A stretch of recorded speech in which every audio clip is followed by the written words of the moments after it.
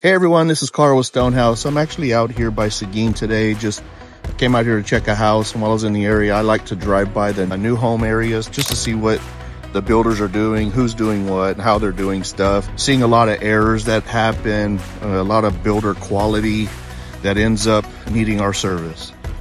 So we do foundation repair. We also have a roofing business. This is one of the biggest things to me. I'm out here at a location where they're building a house, fixing to start building it. They've already done the plumbing. They've already set the forms for the foundation.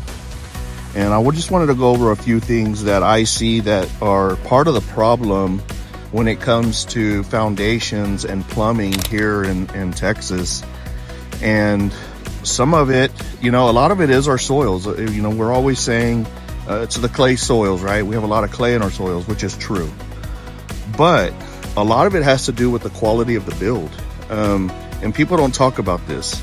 And it's something that I want to start addressing to show people. So when people go out to look to buy a home, at least you know what you're looking at, because most people don't know. The only reason I know this is because I've been dealing with it for years. And so I like to bring it to attention. I work with a lot of real estate agents, and I think it's important for education. I'm educated every day, and I think it's important to pass that stuff on.